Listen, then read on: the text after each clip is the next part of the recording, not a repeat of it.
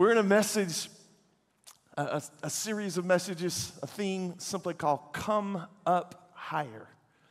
Come Up Higher. And today we're going to shift from the book of Revelation to Psalm 24, but it's the same idea. And just follow along. Today's message is called Ascending the Hill of the Lord. Ascending the Hill of the Lord.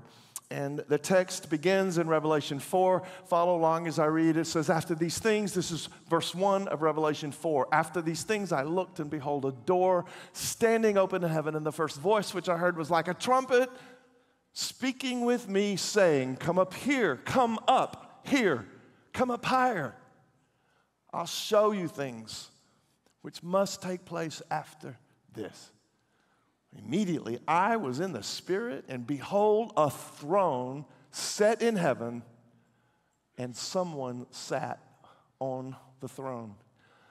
Now, Psalm 24, we're going to be here for a bit, Psalm 24, and I'll just tell you that when the ancients read this psalm, especially when they read it in a public assembly, they read it sing-song. They read it as a responsive song. So whoever was leading the assembly would read the first part, and then the whole congregation would respond with the second verse. Would you like to try it? Yes. You up for it? Yes. Okay. All in favor say aye. I'm getting ready for the business meeting. Okay. Here we go. Ready? The earth is the Lord's and all its fullness, the world and those who dwell therein.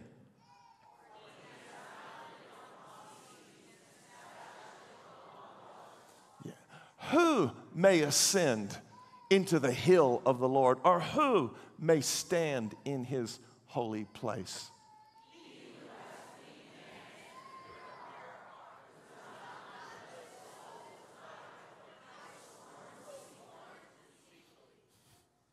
You guys aren't together at all, you know that, right? It's just like heaven. You're like reverberating. Holy, holy, holy, holy. It's all over that. It's okay. I love it. He shall receive blessing from the Lord and righteousness from the God of his salvation. This is Jacob, the generation of thousands. Yeah. Lift up your heads, O ye gates, and be lifted up, you everlasting doors, and the King of glory shall come in.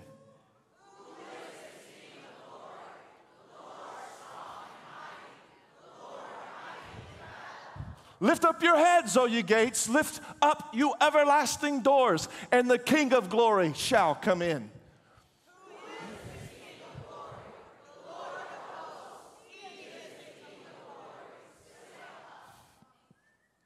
This, dear friends, is God's word. Amen. You may be seated.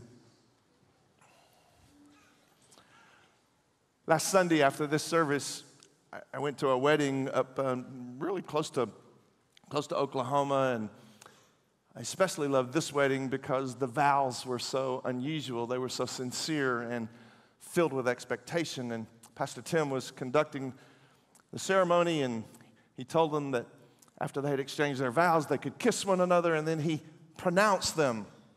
He said over them, "You are now husband and wife." He said, "The two have become one." But were they really one?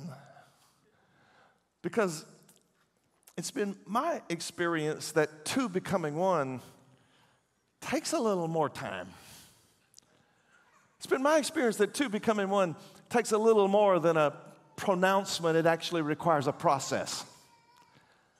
Two becoming one at my house has to do with deciding who's going to put the dishes away whenever we've been in the kitchen a while. Two becoming one at my house requires us to have some talks from time to time about money and how we're spending it and how we're going to adjust. Two becoming one involves deciding who's going to apologize first. Come on, don't act like you don't know what I'm talking about here. All the married people are saying, I mean, it might take a trip to Italy. Who knows? I'm just telling you that there's a process involved. And I'm using that as an illustration to help us understand that that's kind of how our relationship with God is. The same way that we launch a relationship with our spouse at a wedding, we launch our relationship with God by getting saved. And when we get saved, come on somebody, something actually happens. It's not unimportant.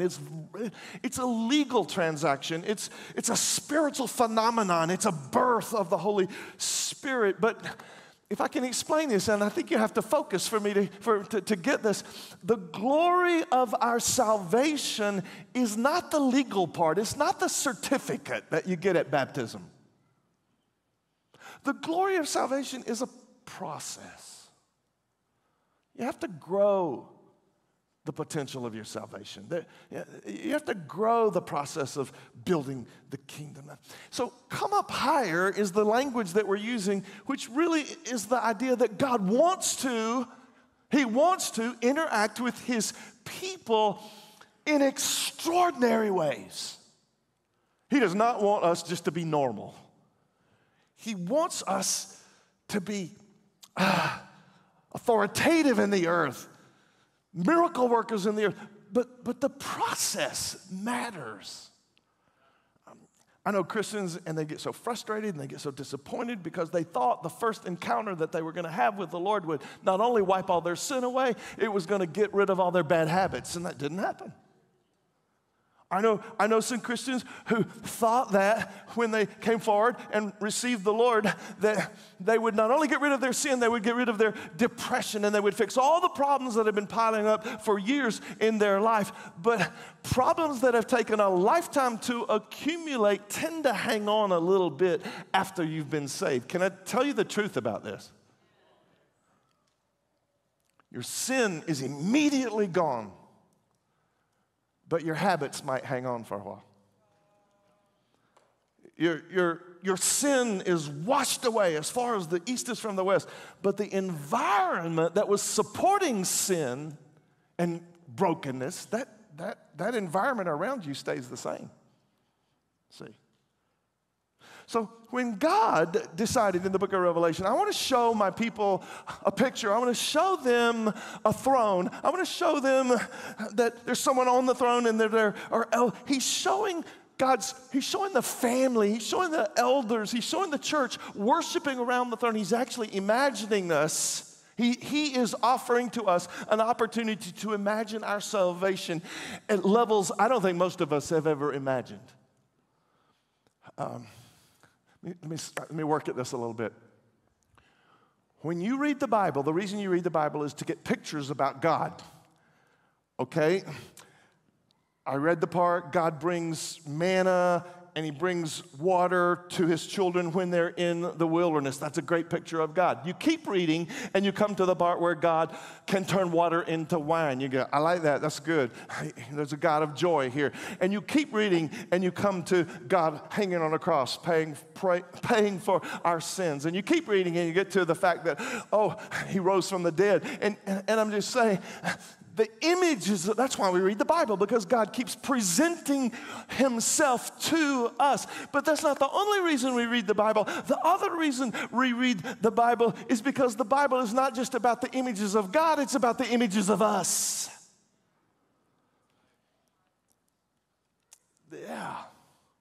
You read the Bible and you go, it all begins with us in the Garden of Eden hanging out, and there's an image of us, and then, there's an image of us as the children of God. We've been adopted, and there's an image of us as the priest of God, and there's images of us as the kings, and there's a progression, and I love how the progression of God increases, like, oh my goodness, eyes like fire and hair like wool. That's what we read in the book of Revelation, and a sword coming out of his mouth. But I like the progression of the images of God's people as well. I like the fact that we get better. Jesus himself, right? Like him at the throne with the glory. That's a little bit different image than him as the rabbi washing the feet of his disciples. So he's showing us different images of himself because he knows that to the degree that we can capture those images, we become like what we see. We become like what we worship. Yeah. So we want everybody to get saved. That's a big, come on, that is so important. Get saved. You're not saved? Let's get saved. But then, after we get saved, the Bible is so clear that we have an opportunity to grow in the knowledge of God and to grow in the knowledge of who we are as we see these progressive images of God. Are you with me? Come on, nod at least. Like, yeah.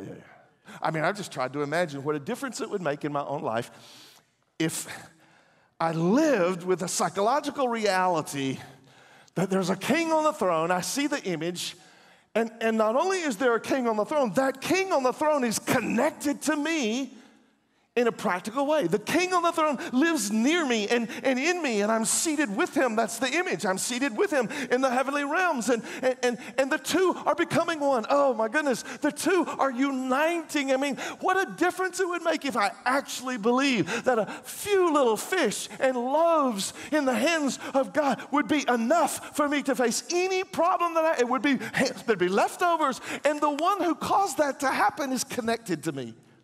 Would make a difference in my daily life. It would make a difference in my daily life if I just actually believed, oh, he's not dead, he's just asleep.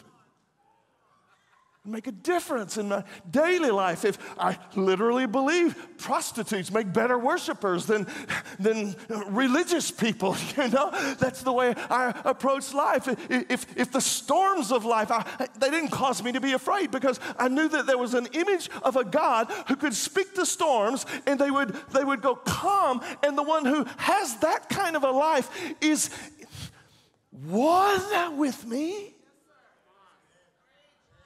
One? We're becoming one? I'm talking about life that's birthed in the Spirit. I'm talking about life that is eternal. I'm talking about divine life. I'm talking about heaven's life, that if the gospel is true, and it is, this life is uniting with our mind and our body. Oh my goodness. And I don't know, I just feel that we've shortchanged our salvation if we just limit it to the forgiveness of sins. I feel like if we just limit it to the forgiveness of sins, or baptism, or well-meaning vows, then we're not committed to the process with God. And the process with God is what makes progress in how we operate in the earth. Somebody say amen, because I have decided I'm going to explore the process, because God has announced progress over my life. When I say my life, I'm not just talking about the years that I have here on the earth. I'm talking about my life in union with the one who sits on the throne. There's a lot to discover here. See? So this hill of the Lord, who shall ascend to the hill of the Lord? It's a metaphor. And the idea is you can go higher, you can get closer to God.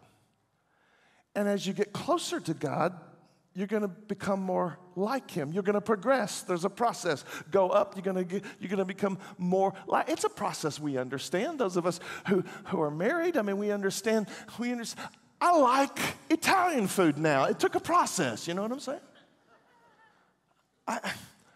I like watching WNBA basketball because the one I love loves WNBA basketball. So as I love her, the process causes me to have new values and new understanding. Therefore, my life is richer because of WNBA basketball. What a testimony that is, right? But I'm just trying to get you to understand that ascending is about people who intentionally say, I'm going to get closer to God. And I expect that as I get closer to God and stay closer to God, I'm going to change. I'm going to get better. I'm not just saved, I'm being conformed to the image of the Son of God. So, ascend the hill of the Lord. By the way, hills are a pretty big deal in the Bible. I don't know if you noticed that, but a lot of good things happen on hills. By the way, I'm going to take my time with this message. I'm not going to finish it today, so don't be disappointed. I promise we'll get to it. We'll get to it over the years, should the Lord tarry. But Hills are a big deal. Moses met God on the hill, and the Lord said, here's how I want my people to worship, and here are the 10 commandments. And Elijah conquered a drought because he said a prayer on a hill, and Jesus was transfigured on a hill, and he shed his blood on a hill. And when he returns to the earth, the Bible so specifically says he's going to be on a hill. He's going to come be on a hill. I'm just saying God things happen on hills. That's why we have legitimate expectation that there's going to be a great revival in Cedar Hill, Texas, because you shouldn't name a city after a valley because there's only the shadow of death in the valley, but in the hills there's going to be some things that we legitimately claim for. My favorite verse about hills is in the Song of Solomon, and it says, the voice of my beloved, behold, he comes leaping upon the mountains and skipping upon the hills. So hills are places of encounter and revelation and dominion, and the throne is in the hills. And when we ascend the hill, it's representing that we have deliberately engaged a process that we expect has progress to it. Psalm 24 involves a very specific hill. Again, when the ancients read this, they knew what hill they were talking about. They're like, oh, we're talking about Mount Zion. We're talking about the hill of the Lord, because that was the location of the temple. That was the place where the Ark of the Covenant was. And so when God's people talked about the hill of the Lord, they knew Mount Zion at the top is the temple. And if I can just, this is the mindset, if I could just get to the hill, if I can just get to the top of the hill, God will hear me. If I can just get to the top of the hill, things are going to be okay. If I can just get to the top of the hill, my enemies will be defeated, and bad things will turn good, and I'll be blessed when I get to the top of the hill. But then I started reading the Psalms, and I found a group of Psalms. If we had time today, we'd just read them, but from Psalm 120 to Psalm 134, there's a whole songbook filled with psalms, and they are called, who knows what they're called? The Psalms of Ascent. The Psalms by which we climb the hill. The Psalms by which we go up higher. And what would happen is the people of God who had scattered across the land would get these psalms, and they would start singing these psalms on the way to the feast at the top of the hill, whether it was the Feast of Pentecost or the Feast of, they would sing these songs together. And when I read these psalms, I began to realize that they didn't actually have to get to the top of the hill before good things began to happen. I began to notice as I read the psalms that fear began to dissipate as they were on their way. I began to notice that energy would increase, that generations would begin to learn the name of the Lord, that love would begin to grow, not when they finally got to the hill, but in the process by which they were. Is this making sense to you? Somebody needs to say, Daniel, come on, sing it right where you're at. I thank God for the journey.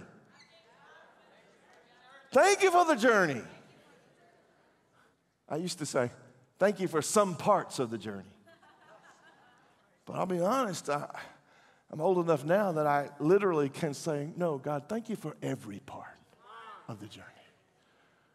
Because what I'm learning is that every part of the journey offers a new face of God.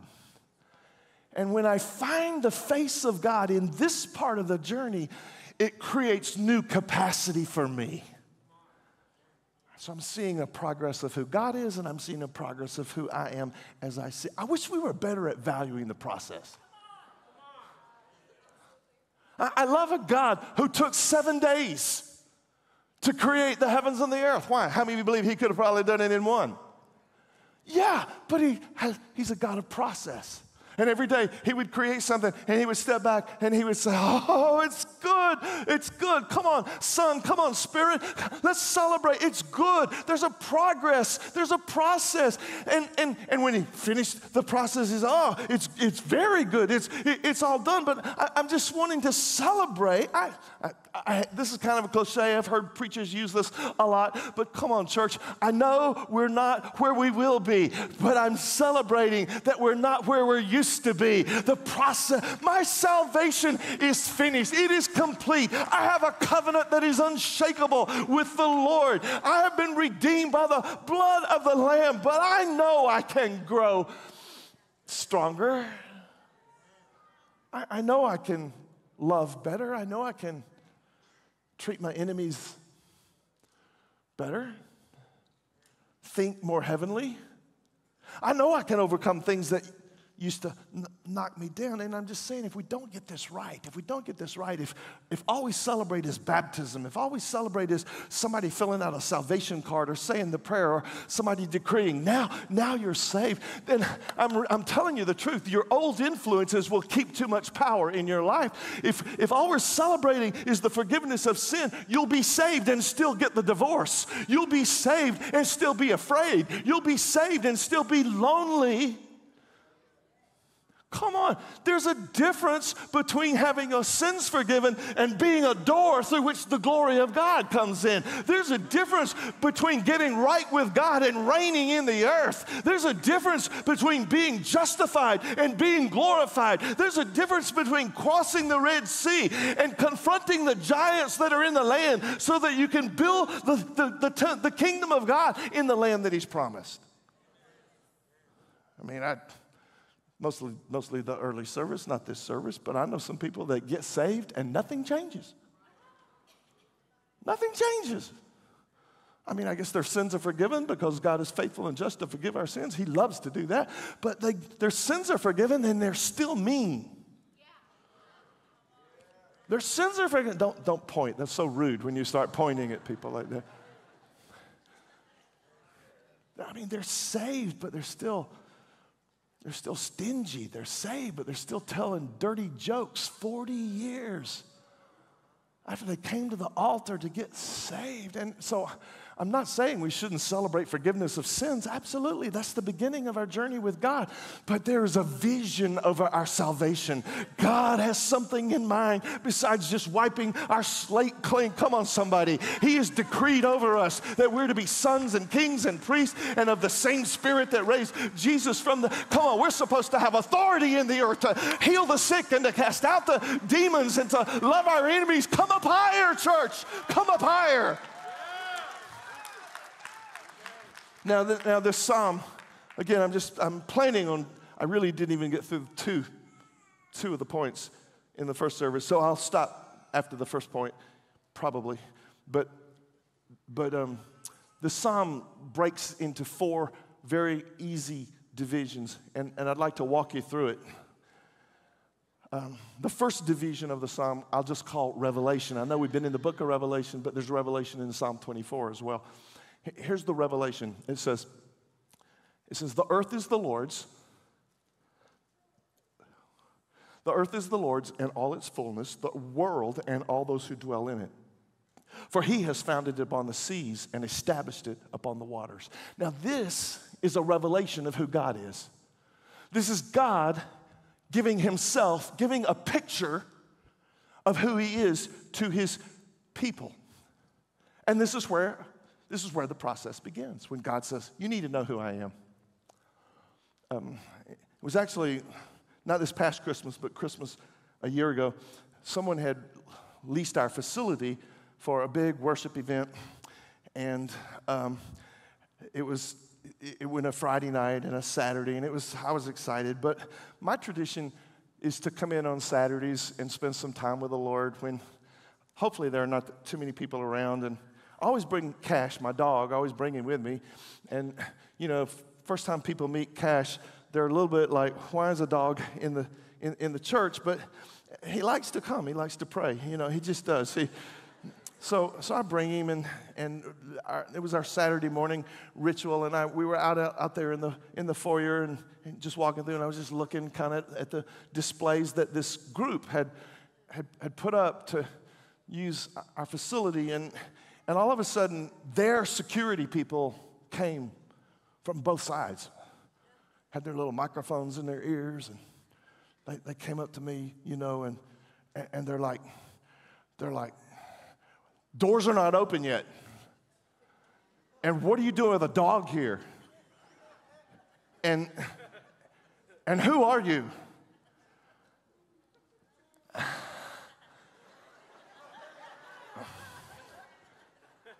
And I'm kind of like,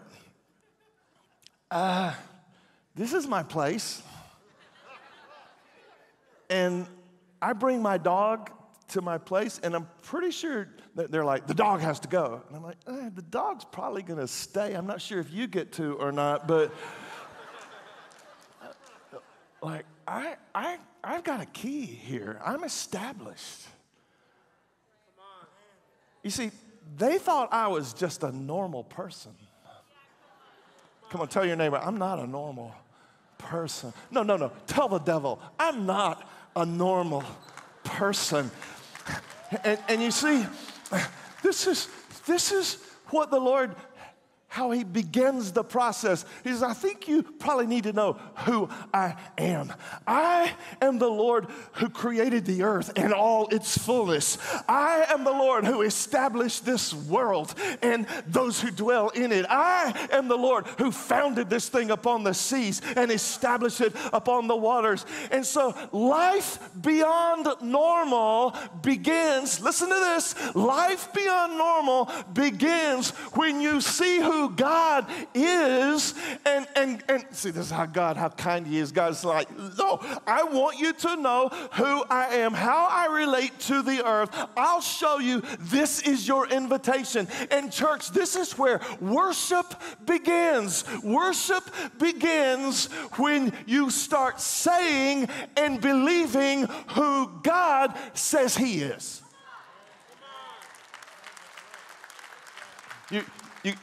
You can't just say it.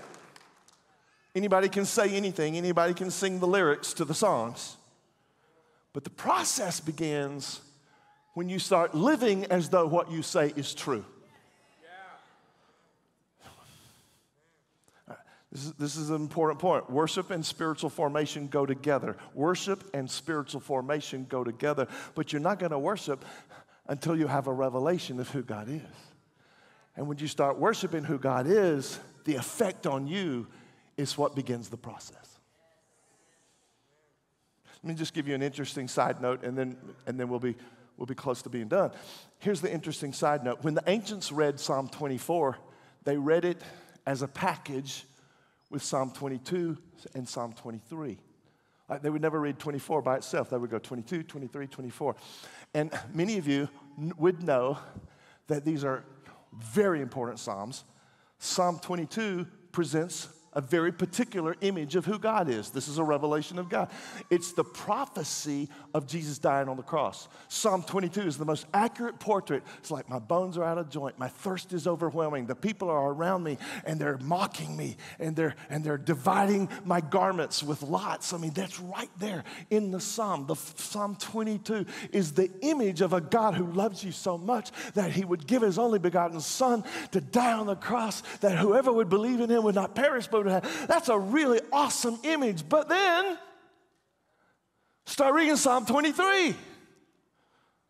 You already know Psalm 23. Some of you, the Lord is a new image, a progressive image. Now it's different. Now we've got Jesus, we got God off the cross. We've got someone who's not suffering anymore. He has a loving rod and a staff with which he is unhooking us from our chaos. He is delivering us from evil. He is chasing me with his goodness and his mercy all the days of my life. He is preparing a table for me in the midst of my enemies. Now I've got a better reason to worship. Not only did he die on a cross, he has come to be my shepherd, and he is with me in all of the episodes of my life. Psalm 23. But the idea is, come on, people of God, keep reading. Go to Psalm 24. Who shall ascend to the hill of the Lord? The Lord strong and mighty. Now we've got a warrior king. Now we've got a God who is mighty in battle. Now we have a God who wants to come from his heavenly throne into the earth and establish his dominion and his goodness among every episode and every situation. And I just want to remind you, we become like what we worship. And I just think it's time for the church to start moving from 22 to 23. It's 2024, right? It's 2024. So if your only image of Jesus is a 22 image, come on over to 24 because the glory of the Lord is about to be released.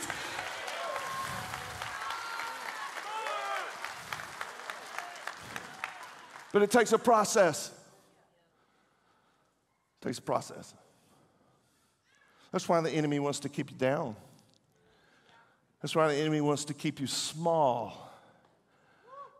He wants you just to live a normal life. Honestly, I don't know this for sure, but it seems to me that he really doesn't care that much if you connect with God in Psalm 22. He doesn't care if your sins are forgiven. He's not battling to send you to hell. He's battling that the glory of the Lord won't show up in the earth. He probably doesn't even care that much if you get into Psalm 23 because he doesn't care if you're depending on the Lord for your daily strength. But I believe hell trembles when there's a group of people who start saying, but I see another vision. I see another God. It's the same, but I see a new dimension of who he is. I see me in a new place. I see me not as a sheep needing the care of a shepherd. I mean, I do. I always need the cross. I always need the shepherd, but I see myself as a door. I see myself as a gate. I see myself as someone who has the capacity to operate in two environments at the same time. I can operate in the earthly realm and I can operate in the heavenly realm, and I have the capacity to open up my life so that through me comes the glory of the King, the mighty warrior. He's going to show up through my life. Devil doesn't want any of that. Devil doesn't want any of that. 22, 23, 24. All of those are revelations of who God is. All of those are like, you just need to know who I am. And as we progressively know who he is, we progressively know who we are. I got 6 minutes. You want to do number 2? How about part of number 2? Just part of it. The less I preach today, the less study time I have to put in for next time. So I can just carry this over. So the psalm begins with revelation. You need to know who I am. The psalm continues with invitation. Who shall ascend to the hill of the Lord? Who is going to draw close to God? And so here's an invitation. We're looking for somebody who decides intentionally, I'm going to get closer to God. And I like that. I like the invitation because you need to know if you have an invitation. If you try to get close to Taylor Swift, if you try to get close to the president, you're going to get tackled or arrested. I mean, you need to know them well, and they need to know that you know them well. Yet Jesus, can I just read you, listen carefully to Hebrews 4:16. Let us draw near. Let us draw near with confidence to the throne of grace, that we may receive mercy and may find grace in the time of need. Can I just remind you that you don't need grace and mercy when you get to the top of the hill. You need grace and mercy on your way to the hill. Whew. So who is going to ascend? Who's going to take this climb? And the answer is anyone who finds the grace. But that's the problem with the human heart. We resist the grace because we have this instinct, I don't need your grace. I can do things on my own. I'll solve my own problems. I'll live my own life. I'll ascend, that's what Satan said. I'll ascend on my own. I don't want the grace. But grace is for drawing near. Grace is not passive. Grace is not passive. Grace, here's the definition of grace. Grace is God acting to accomplish in us what we cannot accomplish on our own. Grace is God acting to accomplish in us what we cannot accomplish. That's why I don't even like the testimony. When someone says, yeah, I received His grace. Okay, past tense, I received His grace. But what did you become after you received His grace? And what are you becoming as you rely on His grace in your journey? I mean, we have a God who is perpetually offering non-normal resources to human beings. Non-human resources, and this is what we're calling the grace. He has grace not only to save us, not only to rescue us, but grace by which we ascend into the higher places. Now, the psalmist deals with it. He says, who shall ascend? And he has 5 ideas. I'm not going to preach this. I just want to show you that I read the Bible. 5 ideas. He says, here's who ascends to the hill of the Lord. The one who has clean hands and a pure heart. And when you do that research on that, the real idea is that, yeah, my heart is being expressed through my hands. Like I believe something in my heart is showing up in my life. And by the way, the verb suggests continuous cleansing and continuous purity. So as you ascend, something is happening in your heart and it's being delivered through your hands. Number 2, who shall ascend? People who are not deceived or deceitful. Number 3, who shall ascend? People who are willing to receive God's blessings. So, come on, who's that? Number 4, people who are ascend. People who are willing to receive their righteousness from God, who is our salvation. Whew. Come on, by faith, we receive the righteousness of Jesus Christ. But that's not just a one-time thing. This psalm suggests that we can increasingly receive right things in our life. We can increasingly receive right ideas. We can increasingly receive right decisions. We can increasingly receive right relationships. That doesn't have to happen at the top of the hill. That happens as we're singing the psalms of ascent on the way to the top of the hill. And the 5th one is that who shall ascend to the hill of the Lord? The person who is free from idols. There's a freedom in this journey. No longer do I lift my soul. No longer do I lift my soul to things that I think I need to live well. That's what an idol is. Something I think I need in order to live well. No longer do I lift my soul to things that I think I need to live well. I don't have anymore the attachments of my soul to the ideologies or the values that are going to hinder my worship. As I begin to ascend, the attachments that have kept me in this environment begin to be released. And by the help of the grace and by the help of the Holy Spirit, I begin to have a freedom that allows me to see progressive images of who God is, and therefore progressive images of who I can be as I keep my gaze upon Him. Free from idols. And I used to read this list and get depressed because I thought this is where the qualifications to get me to the hill. Like, oh my gosh, my hands will never be clean enough and my heart will never be pure enough, and I'm so easily deceived, and I'm so easily attached to ambition or fear or shame. I'm so easily attached. But now, church, I realize that this is not a qualification to ascend. This is the transformation that takes place as I ascend. These are the grace gifts that I discover when I set my heart to a process of progress.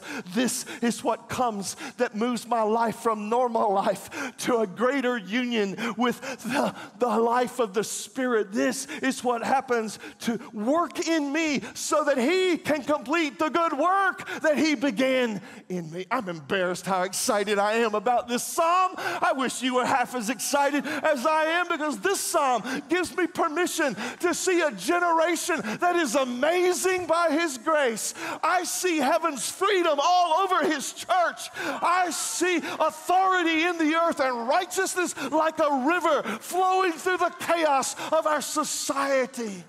I see God's blessings coming down like showers in our hearts and our hands being united as we become doors. Doors. I think I'll stop there except for two contexts that I need to give you we're going to move toward a closing prayer. I want to give you two contexts. Here's the rest of the outline, okay? In case you want to preach it to yourself. The first part of the psalm is the revelation. Second part of the psalm is the invitation. Are you guys with me? What's the first part of the psalm? What's the second part of the psalm? Here's the third part of the psalm, connection. There's a point where you actually connect with God, and this requires, verse 6, this is Jacob, the generation of those who seek Him. You have to have a heart that wants to go farther with God. You have to seek Him. God will only give us so much revelation of who He is until you say, I want more. I want more. That's the point of connection. And then here's the last point. There is an actual manifestation of His glory. There's a coming of the Lord. Not the coming of the Lord, but comings of the Lord. His glory. That's why He repeats it a couple of times, not just to emphasize it, but to let you know, just because He came last year doesn't mean He's not going to come this year. Lift up your heads, O ye gates, and be ye lifted up, ye everlasting doors. The King of glory shall come in. Who is the King of glory? The Lord. The Psalm 22, Lord. The Psalm 23, Lord. The Psalm 24, Lord. The Revelation 4, Lord. The Lord strong and mighty, mighty in battle. And He just repeats it. And there are two ideas. Here's the first. It's a cultural idea. When the king would return with his hosts, he would draw near to the castle. He would send a messenger to the door. And the messenger would say, let the king in. And the doorkeeper would say, who is the king? Give me the password. And if the king established his identity appropriately, the doorkeeper would open. And into the city would come the victory. Into the city, can you imagine the atmosphere? Can you imagine the parties? Can you imagine the distribution of the resources and the spoils? The whole city is dancing and praising and excited. And I don't know if this is stretching it, but I really want to say it. I feel like that's why we're doing Easter 100. Because doors want the victory of the king in their city. No, doorkeepers have authority as to whether the glory comes in or not. And that's why He announces Himself, the King of glory. And the doorkeepers say, come on in. Come on in. And so when you're marching around your school or your neighborhood and you're praying, or when you're doing that, this is a framework for you to say, I don't just want better technology for my schools. I don't just want my teachers to get a raise. I want all that. I want the glory of the Lord in my city. I want the glory of the Lord in my neighborhood. Here's the second context of this psalm. You guys know that there was a time in the history of the people of God when they lost the glory of God. The glory of God was in the Ark of the Covenant, and they didn't regard the Ark of the Covenant, so it was taken by the enemies. And the enemies kept the Ark of the Covenant in their camp. But it didn't work out very well for the enemies. They got hemorrhoids. Read your Bible. It's very entertaining. If you have hemorrhoids, we need to talk to you. No, I'm just kidding. I'm just kidding. So the Ark of the Covenant in the wrong place was just creating misery for the enemy. I like that. I like that. The Ark of the Covenant in the wrong place is actually the right place because it's creating misery for the enemy. Anyway, they sent the Ark away. And long story short, it ended up at a farmhouse, a guy named Obed-Edom. And he just put it out in the barn. But the Ark of the Covenant. But oh my goodness, his cows started getting stronger and his farm started having way more wheat than anybody else. The guy's getting blessed because the presence of God is there. Jesus, I need to preach this. Well, King David heard about a peasant with the presence. And he said, go get the Ark of the Covenant and bring it where it belongs, to Jerusalem. Bring it to the palace, bring it up the hill. And so he sends, there's a lot of drama with it, but they finally get the Ark to Jerusalem outside the door. And the context of Psalm 24 is David writing a psalm where the Ark of the Covenant is right outside the door. And he's anticipating somebody open the door. Somebody open the gate so that the glory can return to the city of God. I use this context to prophesy over our church and over our city. The glory of the Lord is returning. Look, you can look at all the bad, lot of data, statistics, suicide. I am telling you, the glory of the Lord is returning. It's returning. Come on, somebody help me say it. The glory of the Lord is returning. The glory of the Lord is returning. The glory of the Lord is coming home to the people of God.